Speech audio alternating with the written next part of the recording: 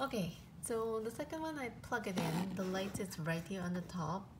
So then it says when it's fully charged it's 5, now it's 2.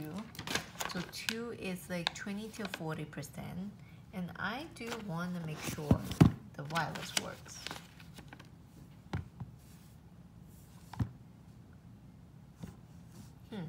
The wireless doesn't work for me right now.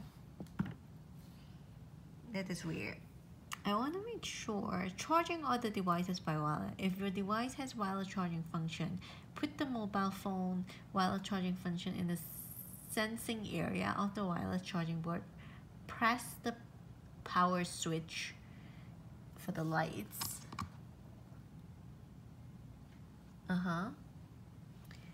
And then on the red,